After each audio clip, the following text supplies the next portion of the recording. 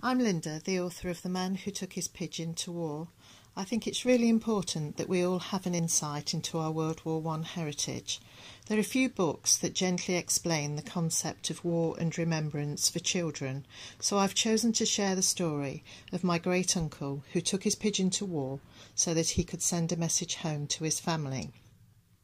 The book is suitable for age 7 and upwards. All income from the book will be used to buy a gravestone for a World War I soldier who lost his life in Ibstock Mine shortly after returning from the war. Please visit my website where you can purchase a book online.